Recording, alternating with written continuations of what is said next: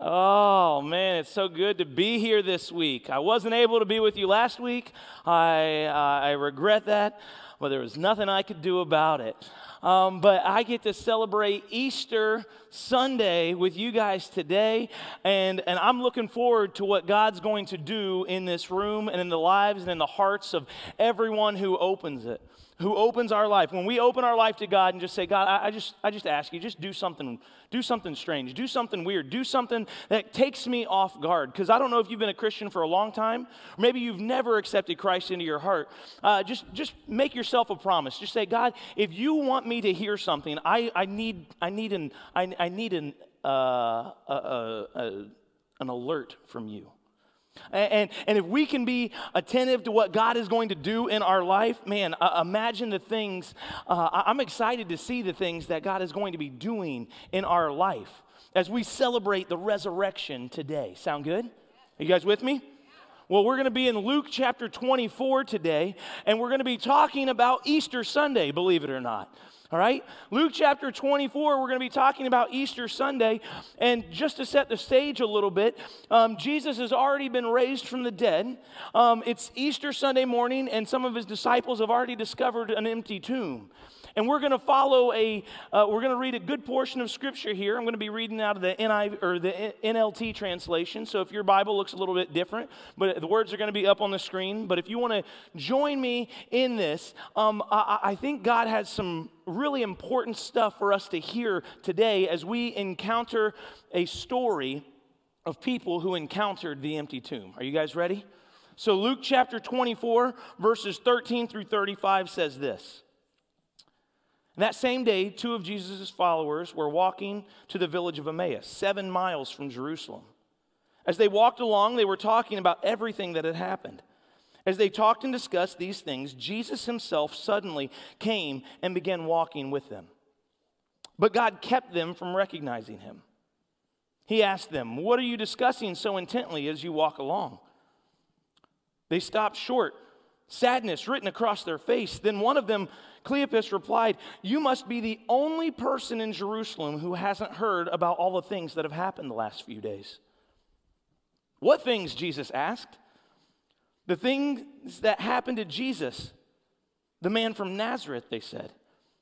"He was a prophet who did powerful miracles. And he was a mighty teacher in the eyes of God and all the people. But our leading priests and other religious leaders handed him over to be condemned to death and crucify him. We had hoped he was the Messiah, the one who had come to rescue Israel. And this all happened 3 days ago. Then some of our women got up from our group and of his followers and went to his tomb early this morning, and they came back with an amazing report. They said his body was missing, and they had seen an angel who had told them Jesus is alive. Some of our men ran out to see, and sure enough, his body was gone, just as the women had said. Then Jesus said to them, 'You foolish people, you find it hard to believe all that the prophets wrote in Scripture. Wasn't it clearly predicted that the Messiah would suffer all these things before entering his glory?'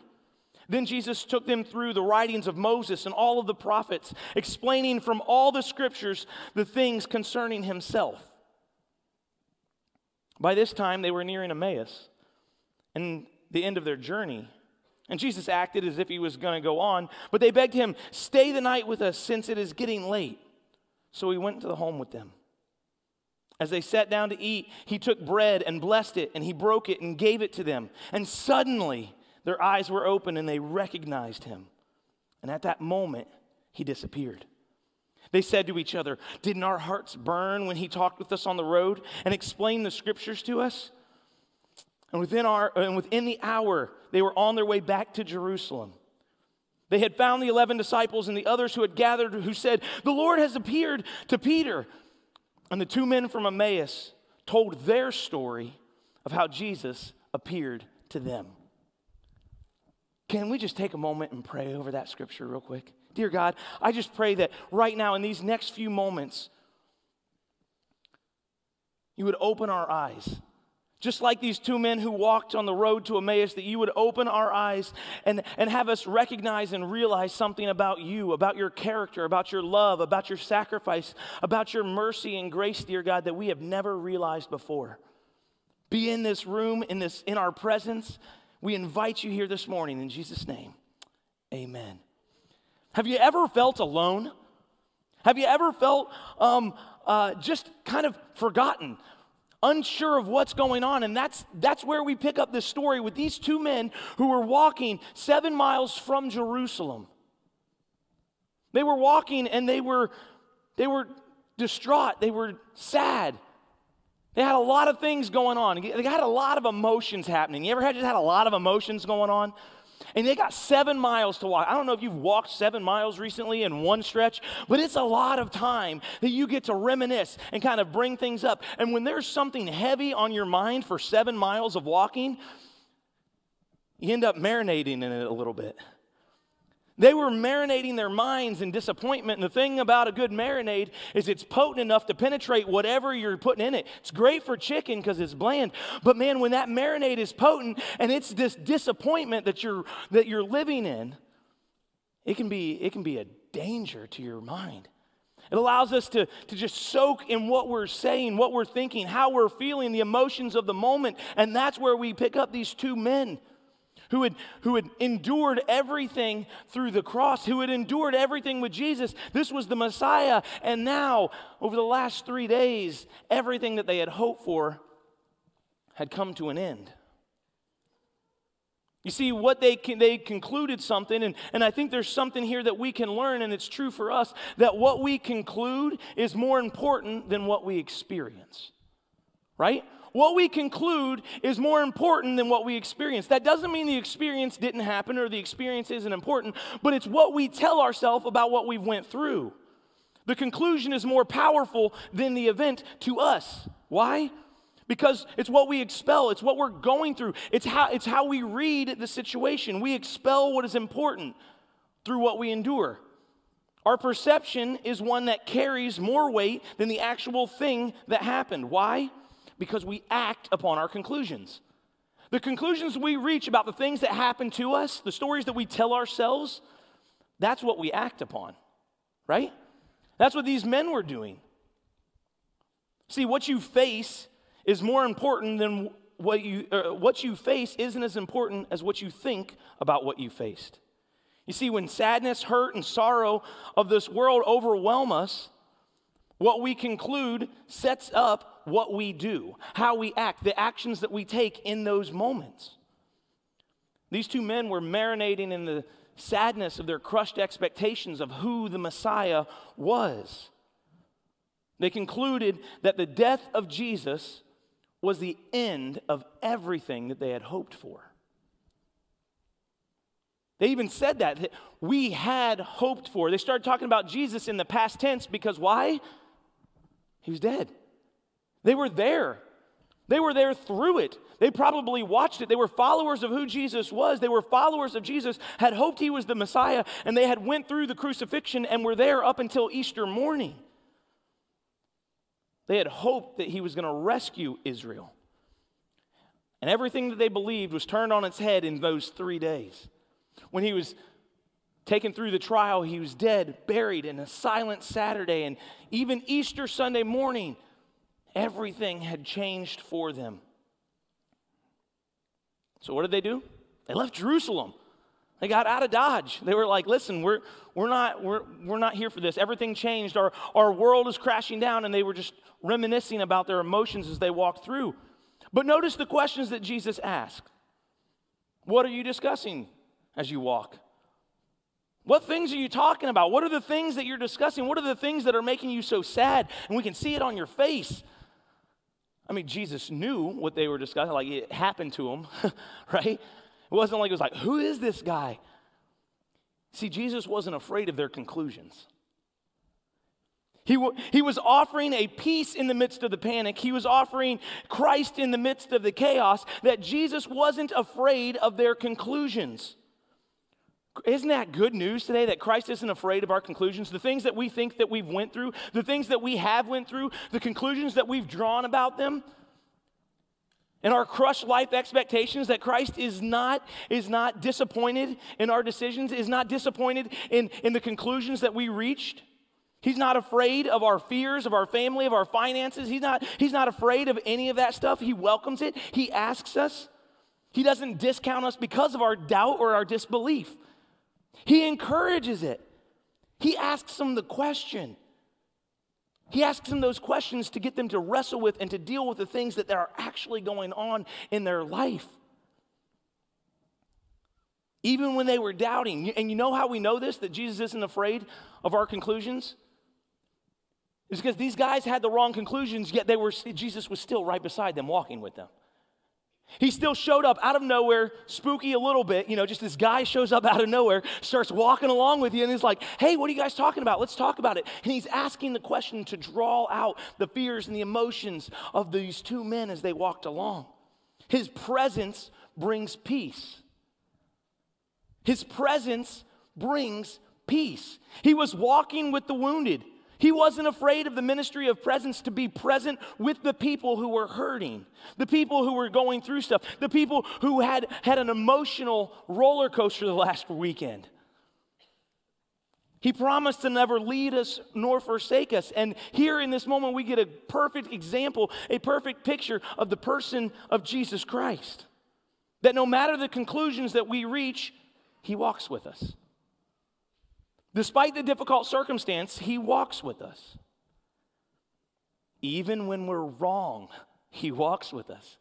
Even when we've reached the wrong conclusion, He's walked with us. Even when we don't have all the blanks to fill in, even when we think we don't even have blanks in our life, He's walking with us, offering the peace of His presence, even when we don't have the right information. See, these two followers understood a few things about the Messiah and what He was supposed to do. They were well learned in the scriptures of what was supposed to take place, what this Messiah was supposed to look like. And they saw it in Jesus and they said, that's going to be Him. And when He died on the cross, they were like, everything is different now. Everything was crushed. They thought that they were working with all of the information. I mean, they stayed until Easter morning. Well, anybody wake up this Easter morning? Raise your hand. Come on, give me something. Raise your hand. Yeah, most of you are here. I know some of you are like, oh my goodness, I wore my best for this and that collar's getting weird or anything like that. But they were there Easter morning. I want you to think about this. This is one of those things that I never even recognized until I really started to study this passage. They were there Easter morning. They got up. They had to bury Jesus on Friday in a hurry because Sabbath was coming. They couldn't do anything, and this group of believers had gotten together. And imagine the sadness that was going on in that room. Imagine the sadness that was going on amongst the believers. They were marinating in this entire weekend. And early Sunday morning, they get up. Some of the women go to the tomb. And they're getting everything ready, and they come back and they say, stuff happened, He's gone. And the men go to check it out, and they're like, yep, they're right, the body's gone. And these two men, they're like, we've heard enough. We were there already. They were working with the information. They said, you know what, someone has taken the body. They heard the first person account, someone's taken the body is the conclusion that they drew. That was the assumption. Why? I mean, it wasn't a wrong assumption. I mean, think about this. This is a side note. I was going to preach this last week, but I didn't. This is a side note. This is actually one of the things that a lot of scholars believe. This is the reason that Pilate allowed Joseph of Arimathea to bury Jesus. See, Jesus was crucified as a criminal. And most of the time what would happen at that point is they would just leave the bodies up there all weekend, right? Leave the bodies up there as a warning to anybody else because this was a rival king to Pilate. And now this man, Joseph of Arimathea, shows up, not related to Jesus, and he says, can I bury Jesus in my tomb? And Pilate said, you know what? Yes, because there's probably some fanatics out there who are going to try to steal the body, and if we take it down, if they'll take it down over Sabbath, and they'll just claim that he rose from the dead, or if we bury it out in the end of the village, it would be easy to say it. So let's keep it in a tomb. And let's roll a stone in front of it. And let's put a guard in front of it. That way we know exactly where his body is.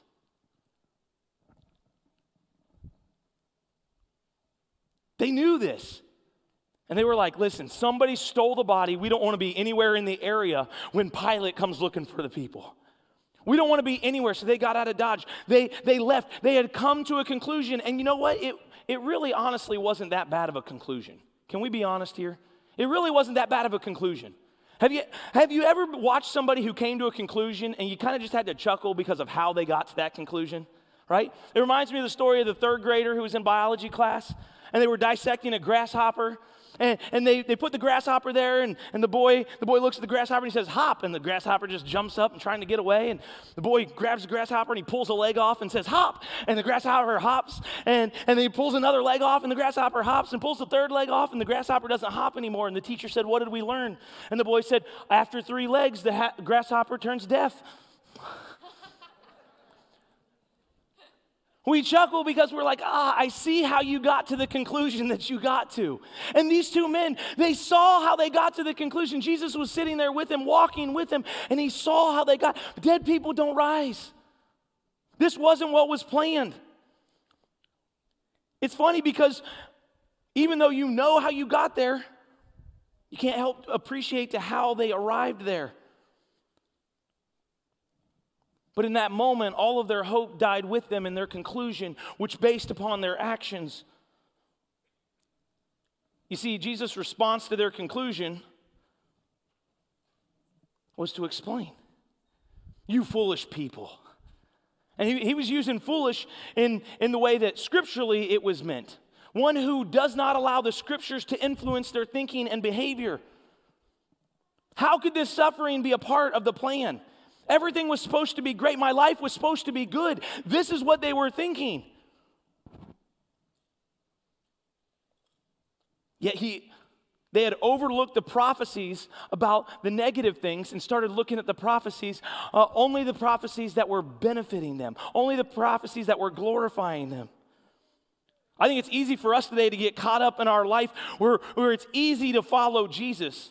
Sometimes churches or even our devotionals or our YouTube videos that we're following, we get caught up in this. We come up with sermons like 10 ways to be a better, Jesus can help you be a better parent. Or like 3 ways that Jesus can be a better spouse. Or like, here's 7 ways if you listen to Christian music, you'll have abs by the end of summer. Like we just kind of talk about Jesus as this miracle pill to where if you add a little bit of this to your life's going to be better. But here's some news that Jesus wanted to share with them and Jesus wants to share with us today. Jesus didn't die on the cross to make your life better. He came to save your soul.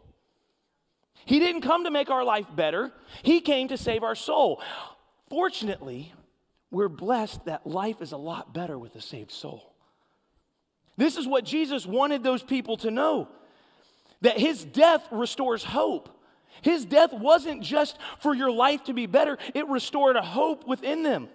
And then it says Jesus took them through the scriptures. These 2 awesome disciples, man, they got a front row seat into Old Testament Christology with Jesus Christ. And he opened scriptures and he talked to them, not just about the good things, not just about the glorification, but about the suffering that the Messiah would have to do. And he began to restore their hope. He comforted them with his peace of presence, and now he started to restore their hope because he was patient with them through that process, the process of unbelief, the process of doubt, the process of understanding.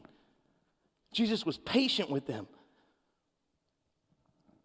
Got a master class in watching the master bring peace and hope to those who desperately needed it. And a promise of his redemption that was not bound by a grave, that couldn't be stopped by the grave.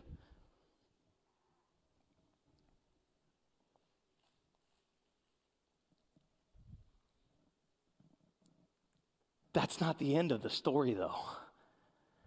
That's not the end of where these 2 men had this moment. They started to recognize and realize that it wasn't about their personal preference. It wasn't about what they thought. Jesus was opening their mind to something more, a hope that couldn't be explained, a hope that couldn't be pinpointed.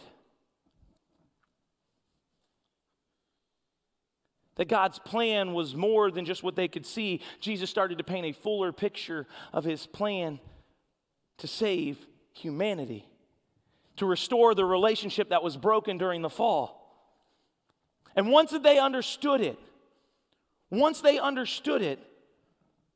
their hope started to become restored.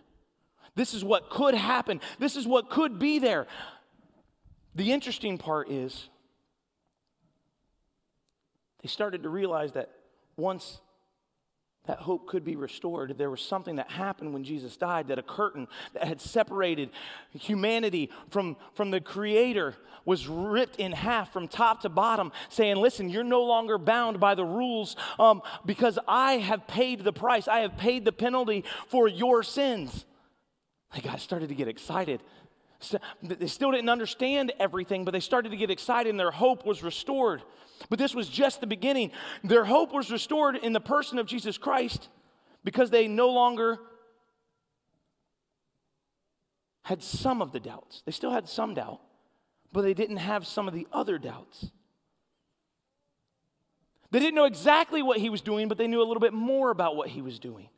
They saw things, and to reach a different conclusion, Jesus opened up the Word to them and started explaining things different to them. And they were like, wow, this is good. You heard it earlier in the scripture. Their hearts burned inside them with excitement that, wow, I can feel it. I can feel God's maybe starting to do something new. I might not understand it all yet, but there was something that was missing, and that was the personal encounter. Remember, at this point, they didn't know who Jesus was. They didn't know who was walking with them.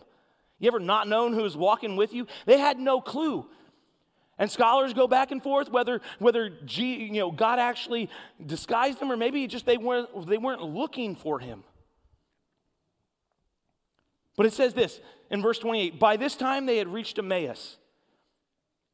They were almost to the end of their journey, and Jesus gets an Emmy for his acting ability. Just like, I'm just going to keep going a little further, right? I'm just going to keep on going. I'm going to stay the night. But they begged him, stay the night with us. Join us.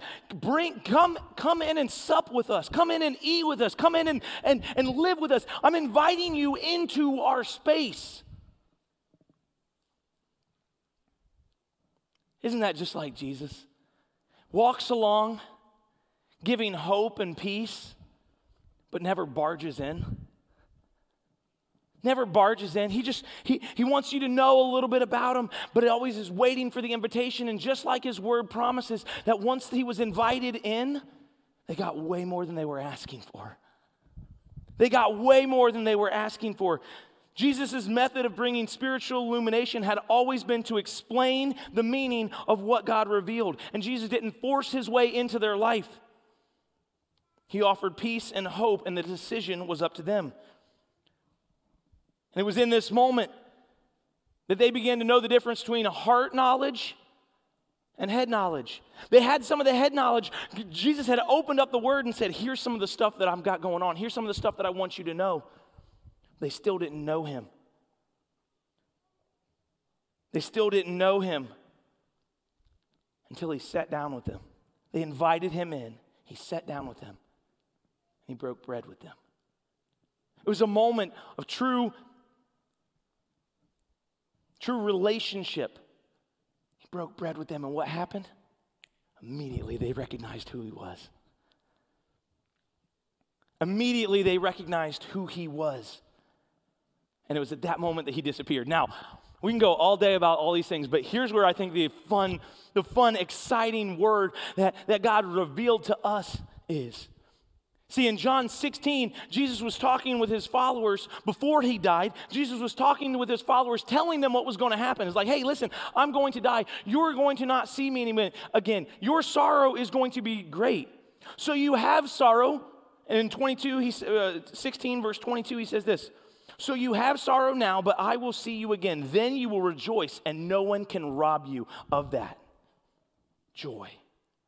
You see, joy is incomplete until it is expressed. Joy is incomplete until it is expressed. It gives us purpose to change the way that we think, to change the way that we act. It's not something that we have done. What were those two men doing on the road to Emmaus? They were getting out of the way. Everything had changed, and they said, we're going on. We are going away from this place. Everything that Jesus did was pointing to Jerusalem, was pointing to the cross. And here you have, after the death, when doubt starts to set in, these two men say, you know what? We're going away from everything Jesus pointed towards because we don't understand it. And Jesus restores their peace. Jesus restores their hope. But until they had a personal encounter with Jesus Christ, that personal encounter gave them the power to joyfully embrace what they had once wanted to escape. What they were fleeing from, what they were leaving from, what they were running away from, God gave them the power of the joy of the Holy Spirit to go back and embrace the things they were trying to get away from. It says it right there in verse 33. It says, within the hour, after they recognized it was Jesus in their life, within the hour, they were on their way back to Jerusalem. Within the hour. Now, they weren't even to Emmaus yet. They had just stopped because this is getting dangerous and this is getting a little dark. And they were like, we don't want to stub our toe. We're just going to pull over here. We're going to stop right here. Hey, Jesus, come join us. They didn't know it was Jesus. But hey, Jesus, come join us. We're going to do some stuff. But we're just going to be safe right now. And the second that they realized, within the hour that they realized the person of Jesus Christ and they had the personal encounter and accepted him into their life and invited him into their life, what did they do? They ran back. They ran back screaming and telling, hey, here's the person of Jesus in my life. Here's what Jesus did for me. He's given me the power to embrace the things that I tried to escape. He's given me peace that I can't say. He's restored my hope, and he's given me the power of joy and purpose in my life. You see, fear made them flee, but joy set them free. It's what was going on inside that gave them a purpose for why they were to be who they were to be. And that curtain separating just opened up the entire world to the presence of Jesus Christ, that we could live in that. Because there was nothing that we could do. There was nothing that we could earn our way in. There was nothing that we could do. It was all up to him. And that's what he did. And his resurrection brought hope that we could live in the joy of the person of Jesus Christ. And the circumstances that we live in, he paints the fuller picture. His presence gives us that peace. The death gave us the hope, but the resurrection gives us a purpose for the future. Now, I don't know where you guys are right now, but that's good news to me, because I am chiefly not worthy of what he did in my life. I have no room to stand up here and be preaching to you about anything because I am the chief of sinners. I'm the person who could not have earned anything that God set out for me. It was his mercy and grace alone. It wasn't about anything that I could do. It was about him. And this Easter at the cross, that's where we saw it. That's where we saw hope restored. But today, we all have that opportunity, just like the two guys on the road to Emmaus, to say, hey, I'm going to give you, God, a personal invite into my life. Come eat with me. Come sup with me. Come live with me. As I thank you for everything that I couldn't do for myself, you're the one who paid the price. You're the one whose mercy is great. You're the one who's awesome. God, I don't want to see it about the things that aren't good for me. And when my life isn't good, here, God, I don't want to treat you like a magic pill that I can take and just a little bit more of Jesus is going to help me out today. Amen? It's that personal invitation. And when Jesus Christ became personal, that's when their life changed. When they had an encounter with the resurrected Lord and Jesus Christ, that's when their life changed. That's when they were set free. So I'm going to go ahead and have the band come on back up, and we're going to worship a little bit this evening. I'm Good Friday still. Good Friday, I was saying good morning. Now I'm saying good evening. But I don't want you to miss this potential opportunity that God might be speaking to you, just like he did on the road to Emmaus to these two men, giving you the peace of his presence and giving you the hope of his resurrection, but missing out on the person of Jesus Christ, the resurrected Lord, who's King of all.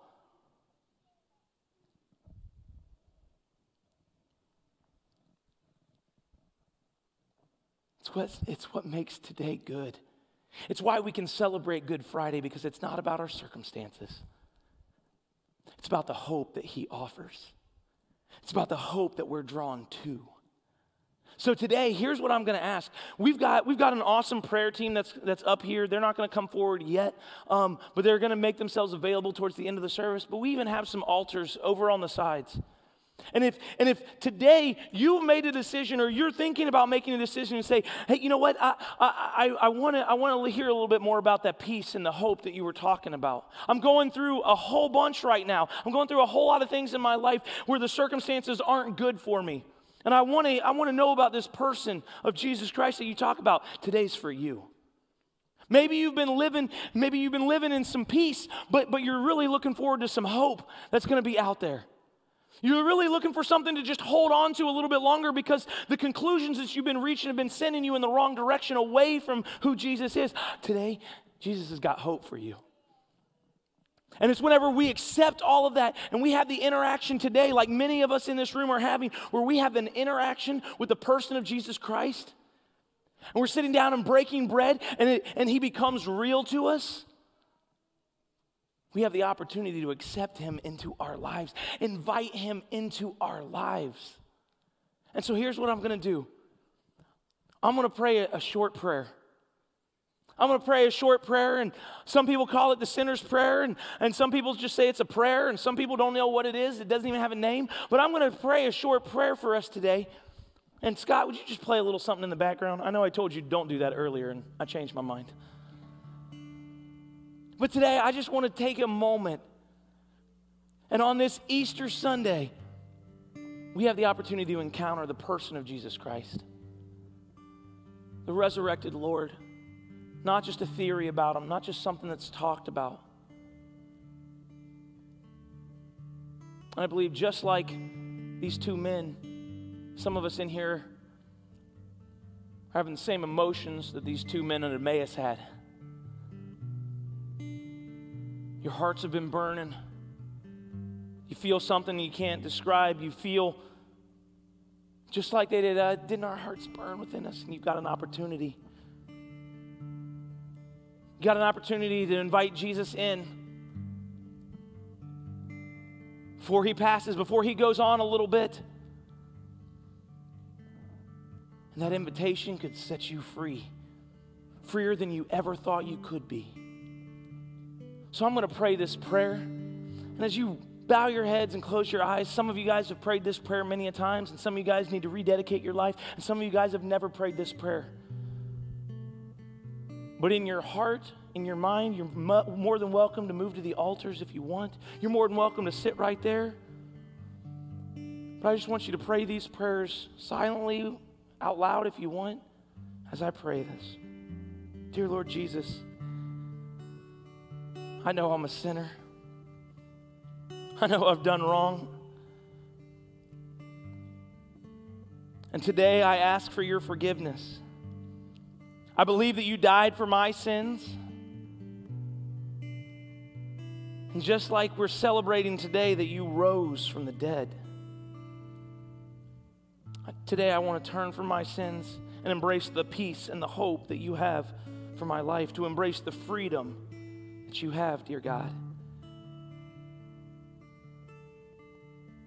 God, come into my heart, come into my life. I want to make you Lord of my life. I want to trust you, and I want to follow you as my Lord and Savior. In Jesus' name. If anybody just prayed that prayer to accept Jesus in your heart, just raise your hand real quick.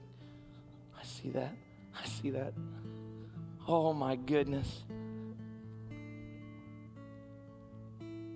For those of you who raised your hands, and for those of you who didn't, but you prayed that prayer and you invited Jesus Christ into your life today, this is the celebration that Easter is all about.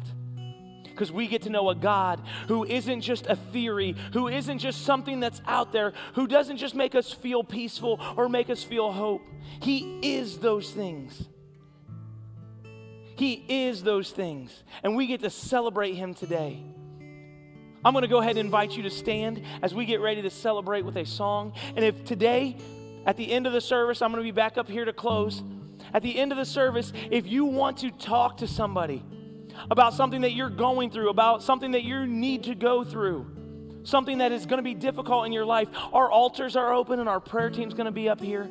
But right now, we're going to just take a moment and celebrate the goodness of who God is. Let's worship.